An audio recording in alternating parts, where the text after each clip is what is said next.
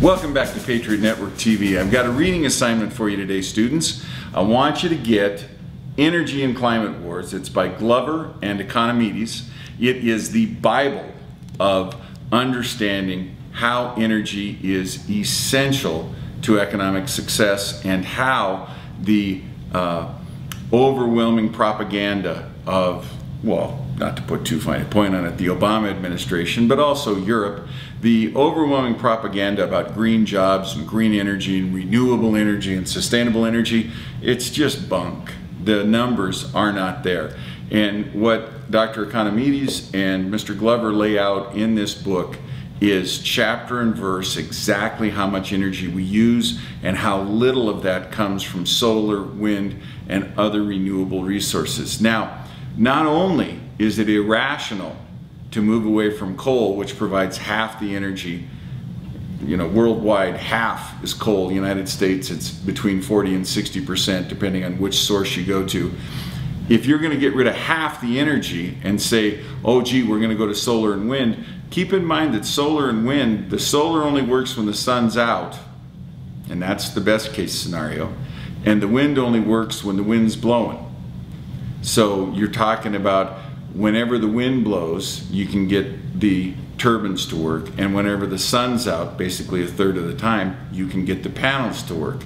Now, if you think that portion of the overall energy portfolio that is representative of basically 1%, maybe 1.5% of total production for power in the United States, if you think that can move aside, replace coal, which is somewhere, and again, depending on how you want to do these numbers, between 40% at the low and 60% at the high, most people would go with half the power from coal. If you think that can happen, then you need to have a serious talk with a mental health professional, because you're not being rational. And beyond the absolute limit in the intensity of power that's generated from coal, from natural gas, from oil shale, from crude oil, from all of the various quote-unquote so-called fossil fuels, it is important to realize that the twin lies of restricting the use of these fuels, the twin lies have basically been disproven. The first lie was peak oil. That's easy to disprove. The second lie is global warming, and as the recent experiments done at CERN showing that cosmic rays have between 50 and 100% of the effect on global climate, we can easily dispense with those two issues. Now, if you read this book, you will find out that from the beginning of oil extraction until today, we've taken 1 trillion barrels out of the ground. Then you will find out that in proven and probable reserves, we have somewhere between 12 and 16 trillion barrels, or barrel of oil equivalents, in the ground now. It's very, very difficult to claim that we're at a peak, that is, we're to the halfway point, we're on the back half of the resources we have, especially when you understand that every decade we improve our oil gathering technology, and the amount of oil that we've used goes up, and the amount of oil that we can discover and use in an economically recoverable fashion also goes up. And then there's the pure economics of the matter, and I want to quote directly from the book here. We're on page 87. We're talking about how much oil is available just in the Green River Formation. If 200 billion barrels of oil at $90 a barrel are recovered from the Green River Formation, the added wealth of the U.S. economy is $18 trillion. Now, the estimate on the amount of oil that is in the Green River Formation runs from 1.4 trillion to 1.9 trillion. So 18 trillion is a very, very low estimate. If we took 1 trillion barrels of oil at $90 a barrel out of there, we're talking about $90 trillion in revenues. We're talking about enough oil, fees, taxes, employment to zero out the U.S. federal debt.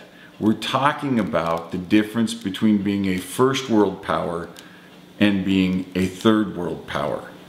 And it is all to do with oil, coupled with the other boogeyman, energy. Now, if you look at these numbers, if you understand these numbers, and again, Quoting them directly, "What we have sought to show here is that while we may have used around 1 trillion barrels of the world's oil, it is a small fraction of the current estimated 12 to 16 trillion that remains."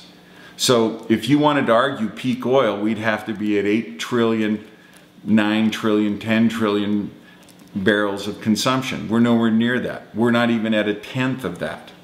So not only do we have to develop oil if we're going to get out of the current mess we're in, we want to make oil, oil shale, oil hydrates, coal, all of the forms of energy that we have, we want to make them central to our economic recovery. Now, for those of you who are baby boomers, and we boomers are retiring at the rate of 10,000 a day, if you're a boomer and you like being a greenie, I want to clear you up on something. Social Security's bankrupt. There's not a penny in there. I got more money in my wallet than is in Social Security. Social Security has bonds, special treasury bonds, that they're going to have to start to sell. We're already, with the current expansion in the debt ceiling, we're 16, 17 trillion bucks upside down. You add in the other government agencies, Fannie Mae and Freddie Mac, we're 25 trillion upside down. That means very quickly, greenie, Social Security wannabe recipients, we're going to have money come in from somewhere, or we got to cancel Social Security. There is no money there. If you want to get your Social Security, you older greenies, you're going to have to embrace oil, oil shale, tar sands, nuclear. You're going to have to embrace every one of these, because the only way for the United States to survive the tsunami of baby boomer retirement, somewhere between 78 million and 83 million baby boomers are going to retire at the rate of 10,000 a day from here on out. If you want your Social Security check, you better start embracing oil, because otherwise you're not getting it. Alrighty folks, this is your reading assignment. God bless you. God bless the USA.